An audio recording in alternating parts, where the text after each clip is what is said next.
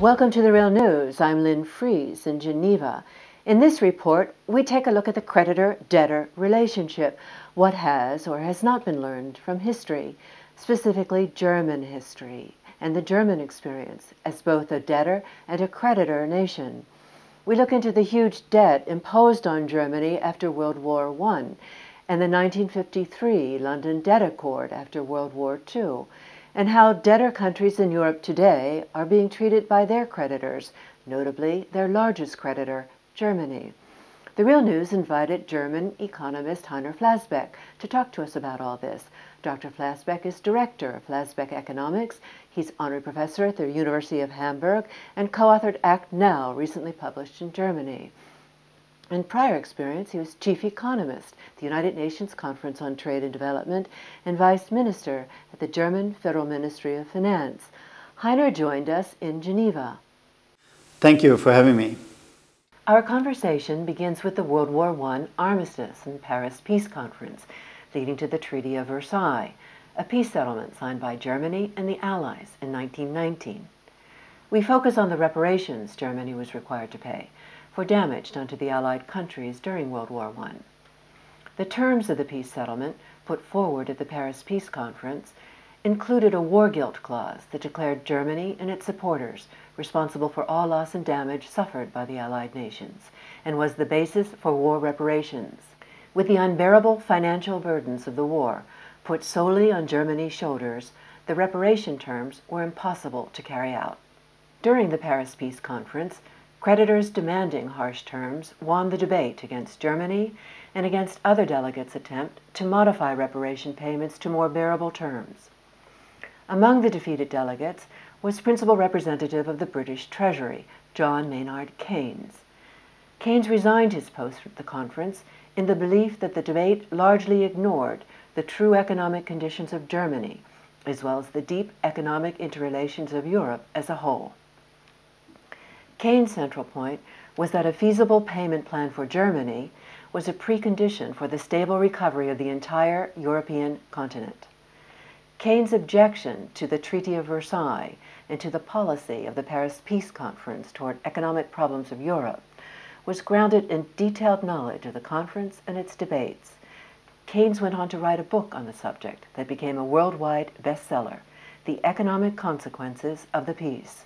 Well, there was a huge piece of debt imposed on Germany after the First War already when the Allies asked Germany to pay reparations. The reparations were done in a way that it was more or less impossible for Germany to bear them and to get over into a reasonable economic development. That is why Mr. Keynes was very critical of the transfer arrangement in the Treaty of Versailles, and that is why he said, what you're imposing on Germany will kill Germany for many generations. And in the end, it was an important aspect of Hitler coming to power in Germany. So it is important to learn the lesson of that, which means you should not impose too much of a transfer on a debtor in a short period of time. And that is exactly what is happening now in Europe.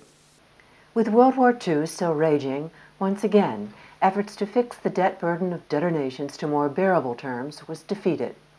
In 1944, the United Nations Monetary and Financial Conference, commonly known as Bretton Woods, delegates from the Allied nations met to negotiate a post-World War II international system. UK delegate Keynes presented a plan for a mechanism that was politically neutral, structural, dynamic, and inclusive to all partners in the global trading system. Under the mechanism, countries in trade surplus, creditor nations, would be induced to buy the export goods and services produced by the trade deficit countries, debtor nations. Keynes' plan, however, was vetoed by U.S. delegates at Bretton Woods. The U.S. in 1944 was the world's largest creditor. 9 years after the end of World War II, U.S.-led Allied creditors met in London, and in a rare moment in history, corrected mistakes of the past. Germany, the debtor nation, was granted what it had been denied in the Treaty of Versailles, a bearable debt burden that was within her ability to pay.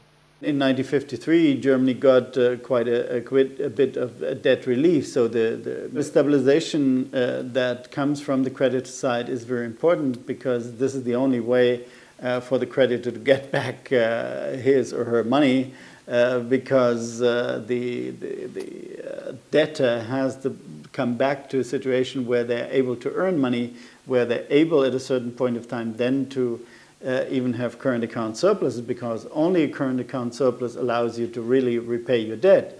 So it is in the interest, the paradox is that it's in the interest of the creditor to have the debtor being able to stand on its own feet. The German External Debt Agreement was signed by negotiators in 1953 in London, the London Debt Accord. The scale of the debt cancellation for Germany, represented by West Germany, was transformative. Around half the German war debts were forgiven, the rest restructured for payment over the long term. This on post-World War I loans, taken out before the rise of Hitler, and a legacy of huge reparation payments under the Treaty of Versailles. And on loans Germany had taken out for reconstruction following World War II. The German chief negotiator played a pivotal role in the London Agreement. According to Jubilee Germany, quote, "In response to pressure from Hermann Joseph Abs, the German chief negotiator, Germany's transfer capacity, in other words, its ability to earn the necessary foreign currency to cover the ongoing debt service through exports, became the principal criterion for estimating the debt relief necessary." Not only were the terms of the agreement highly concessionary, they were implemented rapidly and without dissenting creditors then or later unraveling the restructuring. This, an exceptional event in an international financial system with no established international insolvency framework. International law and sovereign bankruptcy expert Michael Wabel, writing in his book called Sovereign Defaults Before International Courts and Tribunals, had this to say about the London Debt Accord, quote, "The largest and most comprehensive multilateral debt restructuring conference in financial history played a crucial role in allowing the newly democratic Federal Republic of Germany a fresh start. The agreement marked a watershed in international finance for its emphasis on how much Germany was able to pay, in contrast to how much she was legally obliged to pay."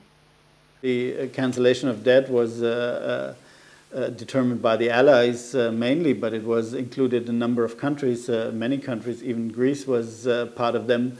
But the important point is the decision to do it and to understand what the logic of this thing is. And unfortunately, nowadays in Germany, nobody understands it anymore, how important it has been not to have this additional burden. In this segment, we looked into Germany, the debtor country. In our next segment, we're going to look at Germany, the creditor nation, and how debtor countries in Europe today are being treated by their creditors, including Germany. Please join us for part 2 of our series with Heiner Flassbeck on the Real News Network.